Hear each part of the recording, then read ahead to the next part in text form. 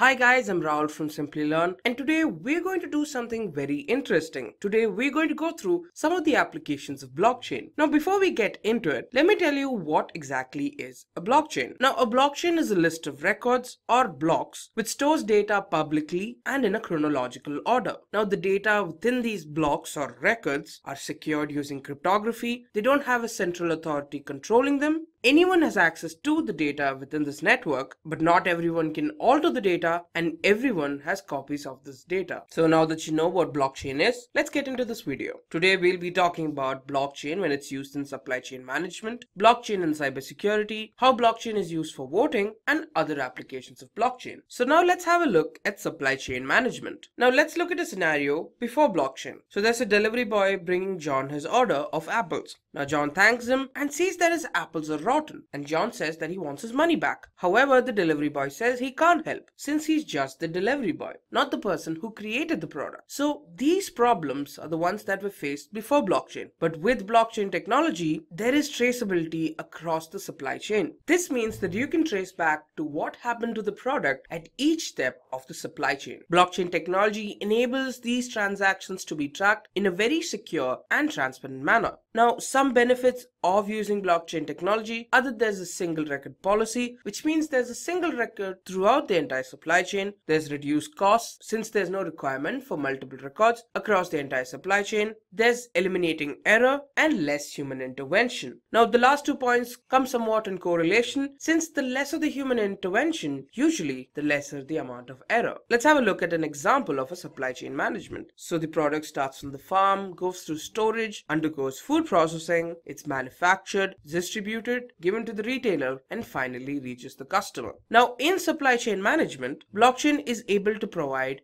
a permanent record, a whole lot of transparency, and the ability to validate the transactions that are shared across multiple supply chain partners. With blockchain, the transactions are recorded in a decentralized distributed ledger. Now, the advantage of this is that anyone can verify the authenticity or the status of a product that is being delivered. Now, if you want to look at a real life example, you have to look no further than Walmart. Walmart is building a blockchain distributed ledger so that they can connect and track both suppliers, shippers, purchases, and other units involved in its supply chain that are delivering the food product across China. Now, this is done to reduce the risk of data tampering or inaccuracy.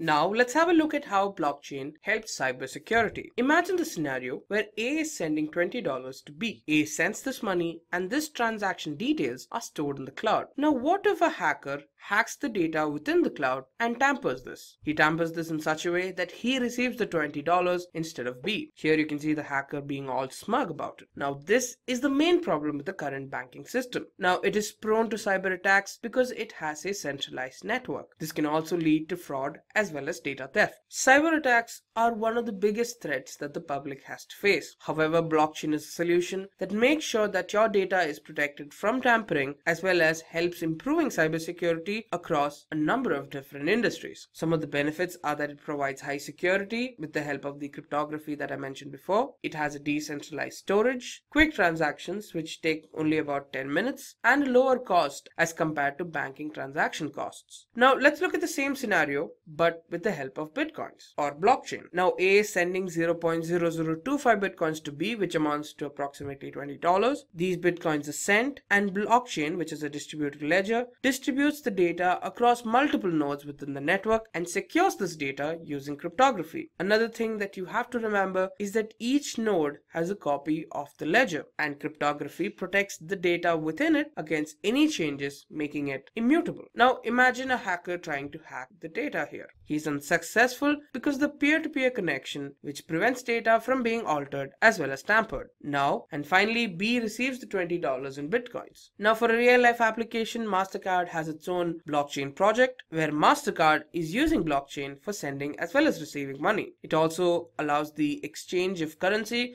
without the need of a central authority. Now let's have a look at how blockchain can help with the voting process. Now before blockchain, a voter would have to submit their voter ID. Their voter IDs need to be verified, and after the verification, the voter would submit his or her vote to the EVM or the electronic voting machine. After that, the voting is complete. However, it is possible for the EVM to be hacked since it's a centralized system. This can lead to some amount of manipulation with the vote count. However, with a decentralized system like blockchain, it is possible to completely eliminate any scope of forgery as well as data manipulation. Now let's have a look at how voting can be performed with the help of blockchain. Now first, the voter downloads a voting application. The voter submits a voter ID and registers for the election. After the verification is complete, the voter has been authorized to cast his or her vote, and the voter submits his or her vote without revealing their identity to the public. Now, once this vote has been added to the blockchain, the information within the blockchain can never be erased. After this, the officials can count these votes, knowing that each ID can be attributed to just one vote. Now, with blockchain, voters can also count the number of votes themselves. Using blockchain in the voting process provides complete transparency by eliminating any need for third-party systems to be involved. Along with that, it can also eliminate voter fraud as well as election rigging. It increases the transparency in the voting process and reduces the expense of conducting the elections. Now, in real-life examples, MeVote, which is a token-based blockchain platform, works very similar to that of a digital ballot box. Now, it protects the integrity of the vote as well as protects the security of the election process. Now, this is already implemented in Australia, so it's only a matter of time before this or similar technologies can be set up across the world. Now, let's have a look at some of the other applications. There's insurance, where with blockchain, they can eliminate forgery as well as false claims, and real estate, where this increases the speed of the conveyance process and eliminates any requirement for money exchanges. So if talking about blockchain and its applications have caught your interest, I suggest we get on to Simplilearn.com and check out our blockchain certification training course. Here we provide 50 hours of in-depth learning, 40 plus hands-on exercises with integrated labs, 11 practical projects covering multiple technologies like Ethereum, Hyperledger, multi-chain and Bitcoin, flexibility to choose your own class timings, case studies and 24/7 support. We'll be covering technologies like Git, Ethereum, Ganache, Go, Docker, Hyperledger and much more. We'll also be talking about Bitcoin blockchain, Ethereum, deploying smart contracts, Hyperledger, blockchain or multi-chain, and a whole lot more. So why don't you go on to Simplilearn.com and get started on your journey to getting certified and getting ahead. And with that, we've reached the end of this video. I hope you guys found this informative and helpful. Thank you for watching and stay tuned for more from Simplilearn. Hi there, if you like this video, subscribe to the Simplilearn YouTube channel and click here to watch similar videos. To nerd up and get certified, click here.